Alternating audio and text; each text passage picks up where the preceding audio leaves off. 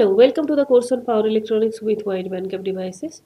Today I am going to discuss about the importing of wide bandgap devices in LTSPICE software. So let's see how we can import any device in LTSPICE for the simulation use. Okay, so this is the detailed procedure which I'm going to show you in the actual how it is can be done. So first we need to go to the website of the Wolfspeed, because the silicon carbide device which we are selecting, that is from the Wolfspeed. So let's go to this particular website, the www.wolfspeed.com/tools and support/power/LTSPICE and Plex models. So you can just directly go to the website, and after going to the website you can find tools and support, right?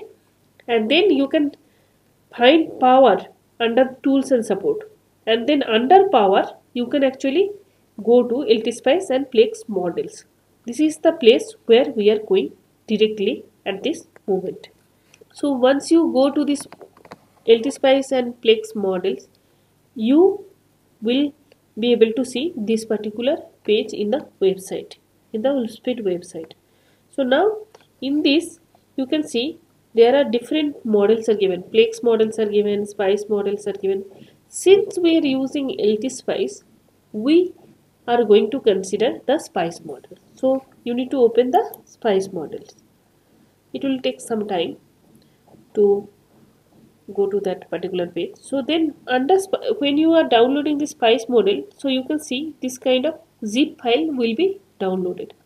So then you go to the zip file to see what are the models given. It is taking some time to open the zip file.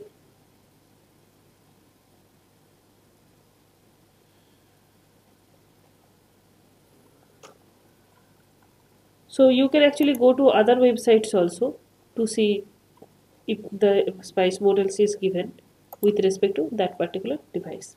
Okay.